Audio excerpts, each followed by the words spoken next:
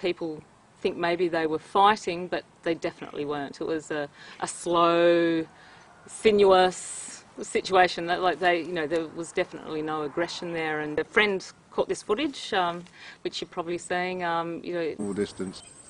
I've seen a number of snakes over the years here, but I've never seen two actually mating. And on Valentine's Day, it was pretty cool.